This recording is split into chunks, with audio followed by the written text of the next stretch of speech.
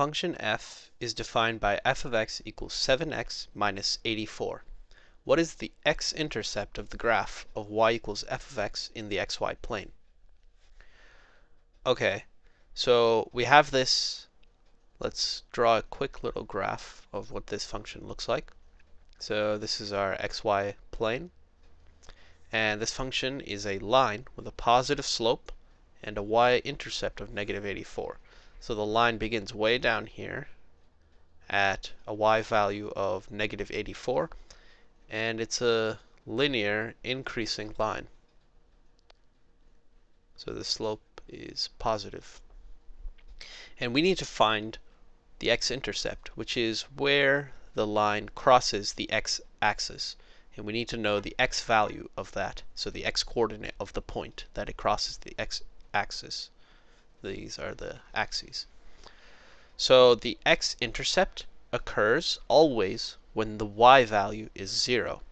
And we have this function here, so we can just plug in 0 for y, or f of x, and solve for the value of x when y is 0.